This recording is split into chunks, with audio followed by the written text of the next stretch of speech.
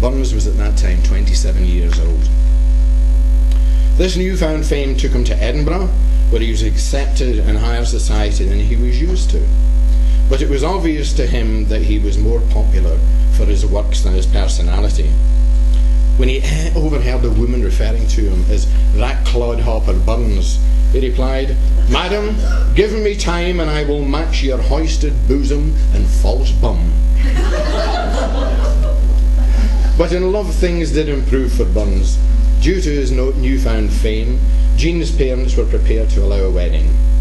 Rabbie and Jean did marry and moved to Dumfries, where he said it was his intention to settle down and become a part-time farmer, part-time exciseman, part-time poet, and full-time husband.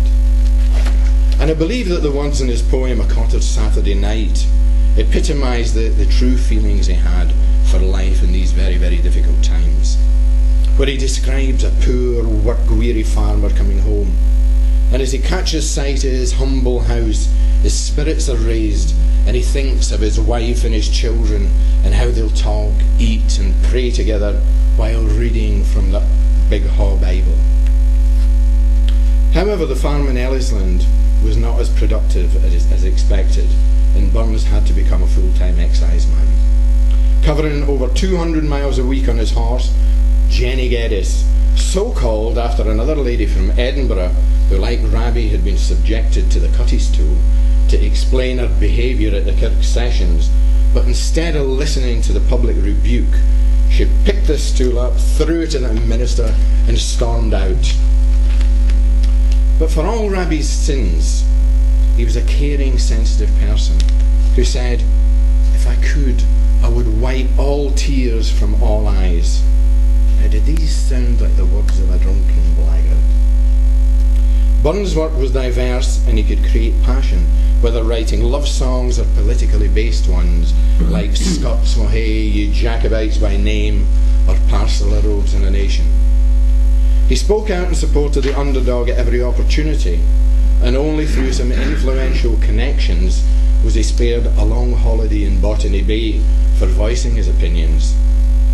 He was a supporter of the French Revolution, and when a French government schooner was apprehended in the Solway Firth, he bought its 4 cannon for £6 and sent them back to the revolutionaries with a letter of sympathy. After many years of poor health brought on possibly by too much hard work in his childhood and teens, in 1796 Burns was a shadow of his former self. The constant worry of trying to raise a growing family on the salary of a customs man and the little income that he gained from his writings only added to the plight. Desperate to regain his health and strength, he followed the advice of a friend and doctor, William Maxwell, in July 1796 by first bathing in the local spring waters. Then, to make matters work, he plunged himself into the second part of the treatment by wading up to his armpits into the decidedly chilly waters of the Solway Firth. 3 days later, after having dragged himself back to his home in Dumfries, he died.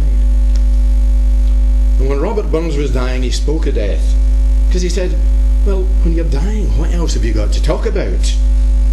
When he said he was as weak as all the tears my Jean has shed for me.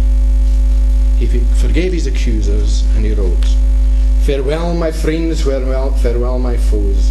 By peace with these, my love with those. The bursting tears my heart declare. Farewell, my bonny banks of Ayr." Now, we Scots are brought up with stories about Bruce, Wallace, and Bonnie Prince Charlie, who saved our country's heritage, or tried to. But Robert Burns is an international cultural icon and one of Scotland's favourite sons. He was both a man of the time and a man for all times, and while he was not without his human flaws, as he would have been the first to acknowledge, his egalitarian ideals have helped cement his universal and timeless appeal. He will be remembered for all of his works, but none so much as Auld Lang Syne, the world's adopted anthem of friendship.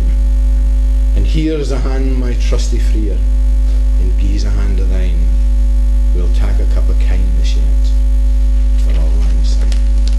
Ladies and gentlemen, would you please rise and join me in the toast, which is the immortal memory of Robert Burns.